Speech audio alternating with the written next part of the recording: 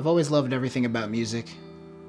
I put my all into this record, 2 years and it's done. I always wanted When All We Love Is Lost to be a project where I wrote everything, but the final outcome would be shaped a little different than originally anticipated because of the addition of all of my friends' ideas, talents, and abilities. I've met so many wonderful people all over the country who have helped me with my music, and I could never thank them enough. I was able to incorporate multiple themes and some lyrics from previous releases to tie this record to a certain point in my life. While this is the end of the first chapter in When All We Love Is Lost, I plan to keep this going for as long as I can. If I were to never make any more music, I would be content because I was able to do the music I always wanted to.